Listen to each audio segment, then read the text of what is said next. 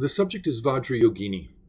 Vajrayogini is a principal female deity of the Chakrasamvara cycle of tantras. And there are many, many different tantras concerning Chakrasamvara and Vajrayogini. There are also many forms of the deity Vajrayogini. Some names are descriptive, such as Krodakali, meaning the black wrathful one. Others refer to the lineage or the principal Indian Mahasiddha associated with a particular practice of Vajrayogini. The most common forms found in art are probably the Naropa form of Vajrayogini, and the Naropa form actually can mean several things. We have two main iconographic presentations for Vajrayogini according to the Naropa tradition. The first is Vajrayogini of Naropa as she stands with the two legs down, the head turned to the left side, and she looks upward with the upraised left hand holding a skull cup as if drinking from the skull cup.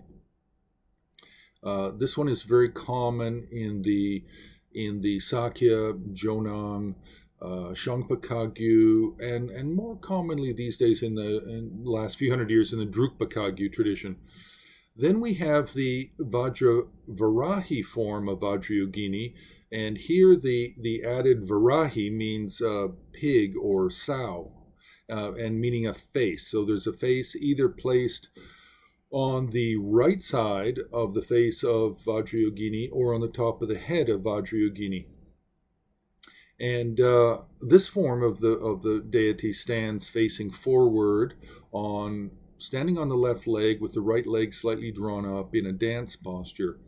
This form is very popular with the Karma Kagyu and a number of other Kagyu traditions. And a similar form to this is also found in Nyingma as the Dechen Gyalmo, which is a terma, which is a revealed treasure form of the deity. So we have these two main forms, the Narokachod with the two legs down, the Vajrayogini of Naropa, and then the one with the one leg down holding a curved knife up with the right hand and a skull cup to the heart. Now, this is generally what we find in art as the main figures, but there are many, many other forms. Some forms have 3 faces and 6 arms. Some forms have a boar's head rather than a human-looking face. So there's many different kinds of Vajrayogini. And then if you extrapolate into the mandala, how many retinue figures they have surrounding them, then we're clearly into the 20s, the 40s, the 50 different types of Vajrayogini that can be found in Tantric Buddhism. They can also be other colors besides red and black. They can be yellow, they can be green.